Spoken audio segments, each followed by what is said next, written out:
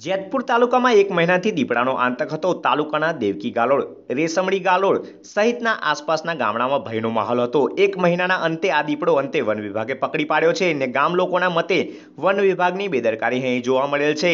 મહિના અને દિવસથી ફફડાટ સાથે જીવતા આ ગામલોકોએ રાહતનો ડેમ લીધો છે।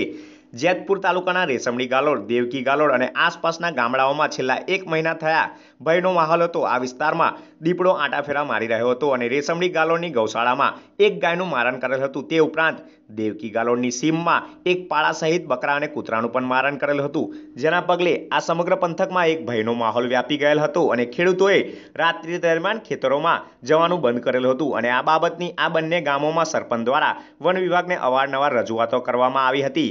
આમ છતાં વન વિભાગ દ્વારા કોઈ પણ પગલાં લેવામાં ન આવેલ હતા કે પાંજરા ગોઠવવામાં આવેલ ન હતા, જેના પગલે ગામ લોકોમાં ઉગ્ર રોષ ફેલાયેલો હતો।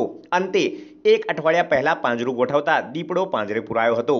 છેલ્લા એક મહિનાથી આતંક મચાવનાર દીપડાને અંતે વન વિભાગે પાંજરે તો પૂર્યો, પરંતુ ગામ લોકો અને આમ પ્રજાને મતે જો પાંજરું એક મહિના પહેલા ગોઠવવામાં આવ્યું હોત તો વહેલી તકે દીપડો પકડાઈ ગયો હોત અને લોકો શાંતિથી જીવતા હોત। ત્યારે પ્રશ્નાર્થ એ છે કે વન વિભાગે દીપડાને પકડવાની કામગીરી એક મહિનો મોડી કેમ કરી?